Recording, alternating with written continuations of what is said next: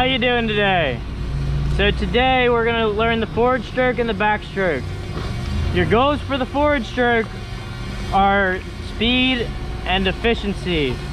Use the forward stroke to maneuver through rapids, boof over rocks, paddle through waves, surf into waves, all kinds of things.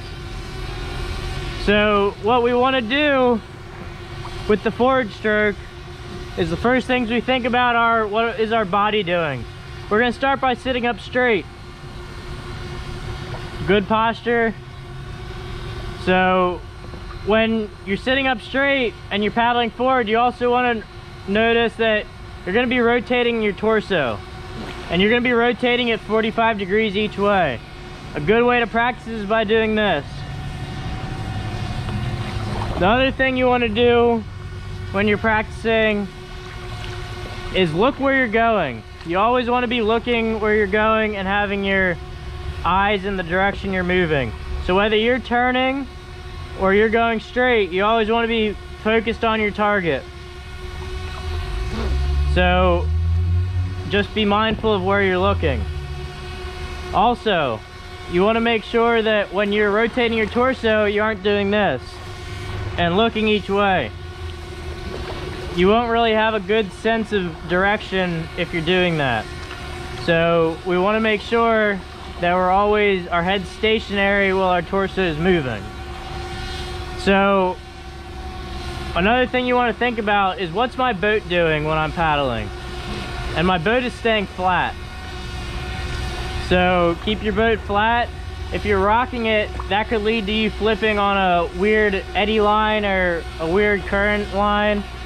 That we're keeping our boat flat. We also want to make sure that our boat's not moving side to side too much. So we can prevent that by matching our paddle stroke while we're paddling, which leads me to my next point. So now we want to talk about our paddle. So we want our paddle to be pretty vertical. Our top hand wants to be extended. So when we're paddling, we want to put our paddle in at our toes and take it out at our hips. If we go past our hips, you'll essentially pull your boat down in the water. So we want to start at our toes and end at our hips. So let me demonstrate quick. We want to look forward, we want to rotate our torso, and we want to paddle forward. So in at the toes, out at the hips. In at the toes, out at the hips. In at the toes, out at the hips.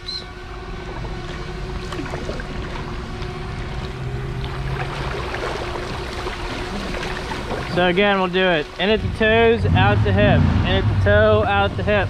And as you start moving, you can start gaining speed.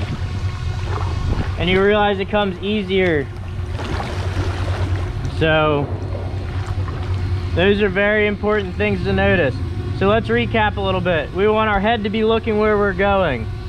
From our head down, we want our torso to be rotating at a 45-degree angle for each stroke. Now, the other thing to remember is, if you're just using your arms on your strokes and not rotating your torso, your arms are going to get a lot more tired than they normally do. So we want to make sure we're definitely incorporating our torso, because those muscles are bigger. After our torso, our paddle is going to be vertical for each stroke, and we want to put it in our toes and take out at our hips.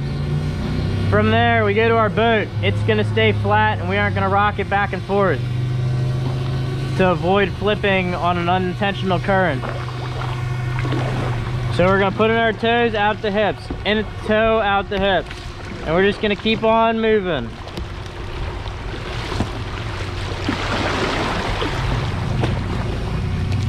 Now the next thing we want to talk about is our backstroke. So our backstroke is pretty much the same thing as our forward stroke. You put it in at your hips and you take it out at your toes. The reason for a backstroke is when you're paddling up to a rapid, you know, you want to look at it, or you see something coming that you don't want to hit, you can paddle backwards quickly.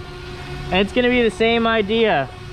You're going to put it in at your hips and up to your toes, but another good thing is you're paddling forward so much of the time that it helps kind of counteract what your muscles do going forwards. It helps build up the backward stroke muscles. This will help you down the road when you've been paddling for a long time in life. So our backward stroke. Let me turn around here. So we're gonna go in at the hip, out the toes. In at the tip, out the toes. And again, you can pick a point out in front of you. You can pick a point out in front of you in order to stay straight. But also be mindful, every few strokes you should probably look backwards to make sure you aren't gonna run into anything. So, in at the hips, out the toes. In at the hips, out the toes. So, same thing. Your head stays pointed at, your target in front of you or turned back to look where you're going. Your torso is still rotating to use your bigger muscles, and your boat's gonna stay straight and flat as we go backwards. Hope you enjoyed this, and thank you.